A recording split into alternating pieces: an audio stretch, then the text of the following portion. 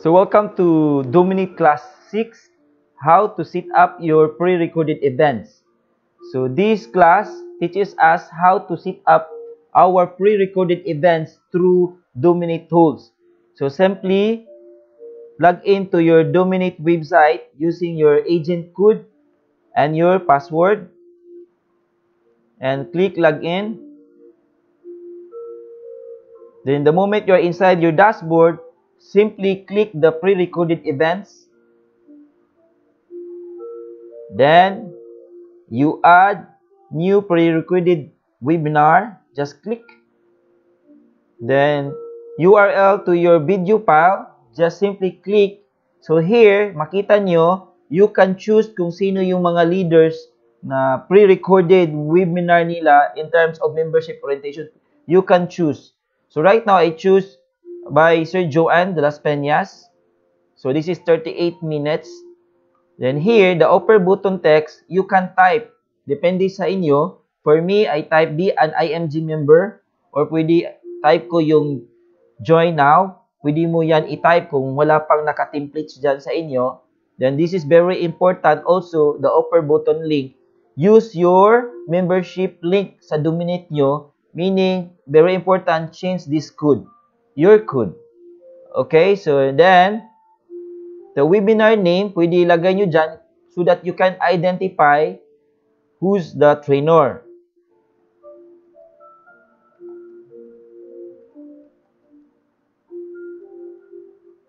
Okay, so pwede ilagay mo dyan who's the trainer. Then after that, so pwede ka mag-choose, depende sa'yo. Okay, so pwede ka choose done every 60, pwede ka 15 minutes, 30 minutes, and so on. Okay, so then just simply don't touch everything below para easy to set up. Then click submit. Then right now, you have your new pre-recorded webinar, and next gawin nyo, just simply click build opt-in panel. Then the moment you are in the opt-in panel page, simply click the create now. Then select domain. So you can choose anong domain gusto nyo. But right now, I choose the imgcorp.com. Then yung site ID. So lagay ko dito img-mo. Depende. Or membership orientation. Okay, pwede lagay nyo top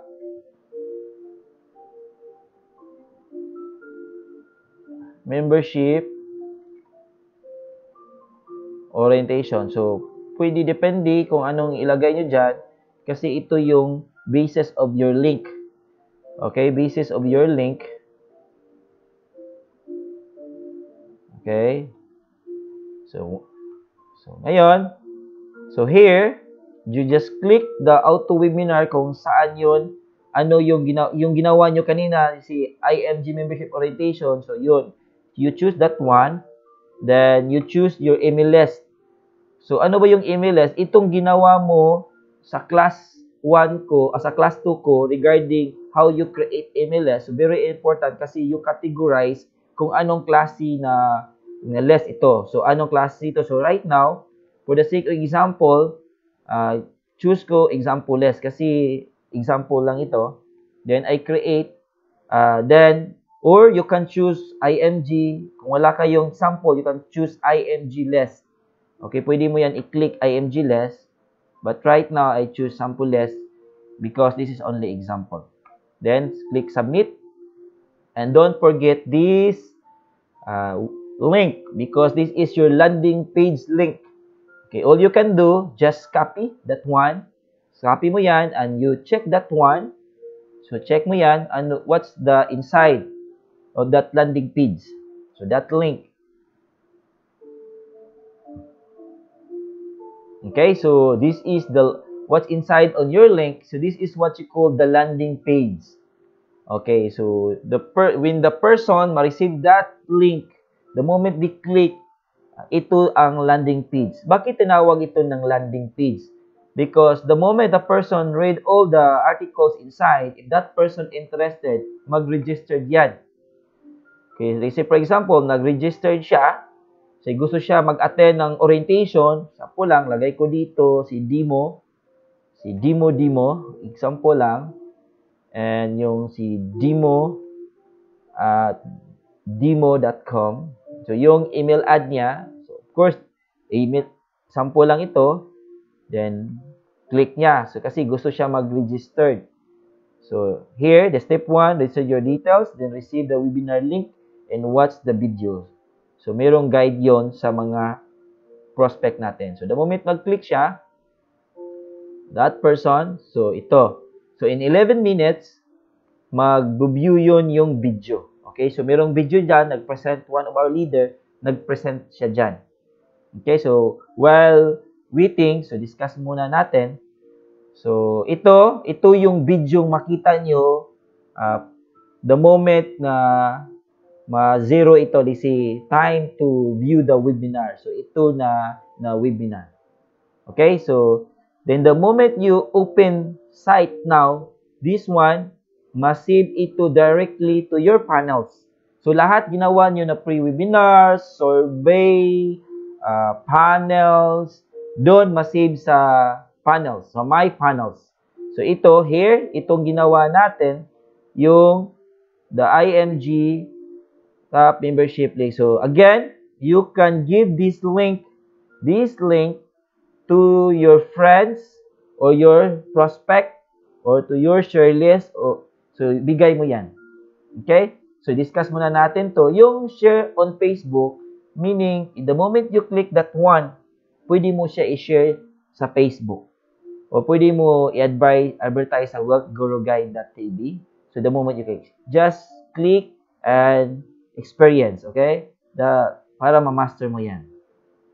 Site setting, pwede mo ma-change yung name, pwede mo ma-change yung name, yung domain, yung website stat, makita mo yung performance na website mo.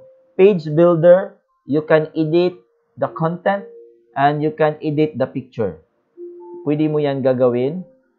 And email sequence, meaning meron nang ginawa automatically na mga letter, response letter, or ditawag auto-response sa prospect mo. Kasi the moment mag-registered siya, so i-confirm emails, kina-confirm niya, in 1 minute, so mayroong email naman ma-receive, in 15 minutes, mayroon naman email ma-receive, in 4 hours, mayroon na naman, hanggang 3 days yan.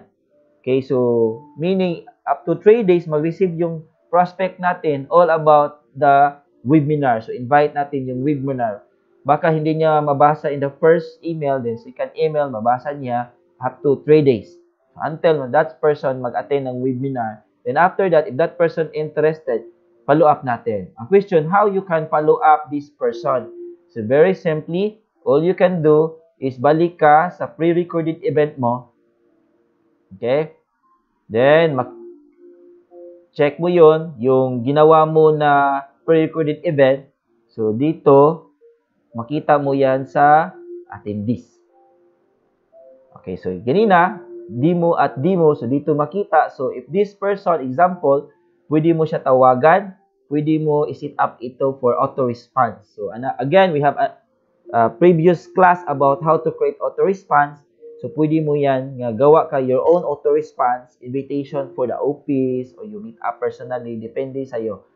Okay? So, balik tayo. So, here, so, pwede mo edit yung webinar kasi gusto mo madali, hindi 15 minutes. Gusto siya on time, makaka-attend siya, pwede mo yan gawin. Or you can delay. Okay? So, again, so, until matapos ito na minutes, ito ang ma-receive na webinar. Okay, so yung si Sir Joanne, siya yung mag-conduct ng membership orientation nyo sa mga clients nyo, sa mga prospect nyo, sa tanang lahat ng in-invite nyo, so siya yung mag-discuss about the IMG orientation and the benefits being member of IMG. Then siya yung mag-close ng mga clients natin para mag-join sa IMG. So that's how these tools powerful, and this is the beauty of this pre-recorded webinar. Okay, so again, this is very simple how to set up your pre-recorded events. So again, my next class, okay, so my next class is how to set up your virtual events. So this is another part of the Dominate that matutunan natin para ma-master natin yung tools natin sa Dominate. So again, don't forget to subscribe in my YouTube channel, IMG 18 channel. And this is Dino Istorio, your financial educator. And don't forget, subscribe me. Thank you very much, and God bless all.